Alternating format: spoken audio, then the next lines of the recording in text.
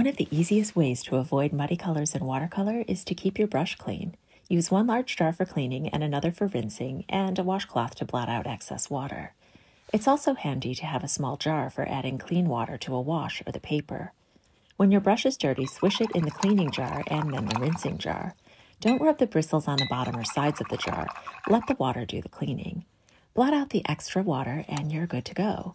You can see here that even when the brush is dirty, this method cleans it. Having a separate jar for rinsing ensures that your colors won't get muddy from a dirty brush or water. And that's today's tip. See you tomorrow.